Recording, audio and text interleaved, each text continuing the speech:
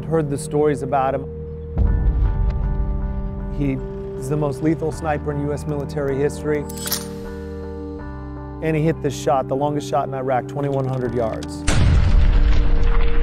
And you're just like, 2,100 yards is like a mile.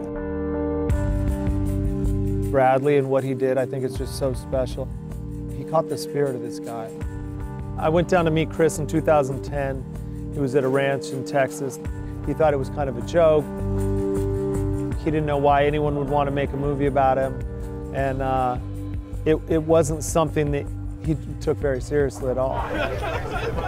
I think we think, I guess erroneously from the outside, you're a Hollywood screenwriter, the doors just fly open, like, oh, of course we want to share. But right. There are times when, especially with someone like Navy SEALs, they're just, right. No thanks.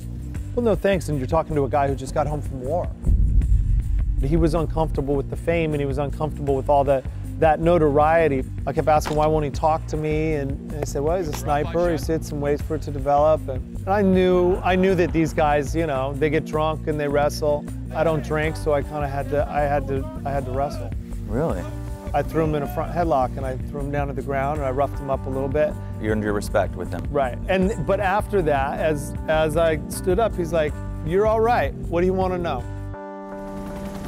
You're now the most wanted man in Iraq. It's 180,000 on your head. Congrats. Well, don't tell my wife. She might take that number right now.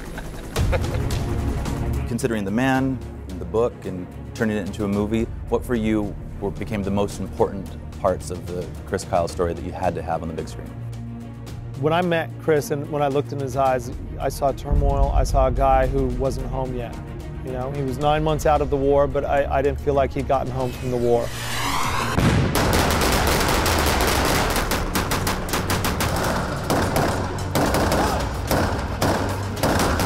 You know, what was the cost? His journey and what he went through and everything he sacrificed. I do it for you, you know that. I do it to protect you. No, you don't. Yes, I do. I'm here.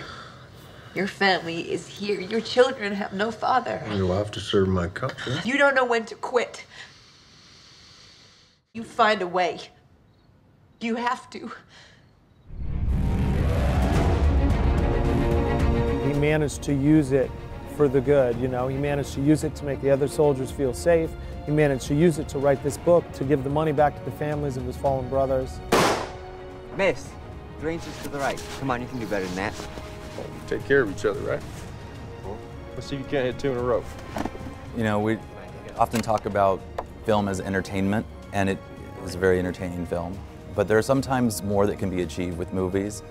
In particular, this film and what it might mean to those suffering with PTSD is remarkable. Then we did something good. Chris, they called him the legend. He was the larger-than-life war hero.